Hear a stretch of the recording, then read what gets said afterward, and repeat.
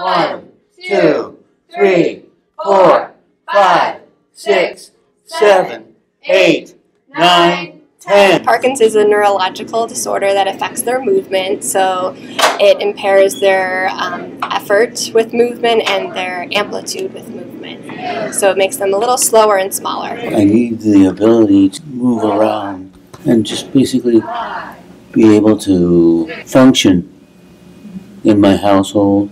2, 3, 4, 5. It totally shocks me. I was diagnosed in 2005, and I really didn't get real help until I came to Sunnyview.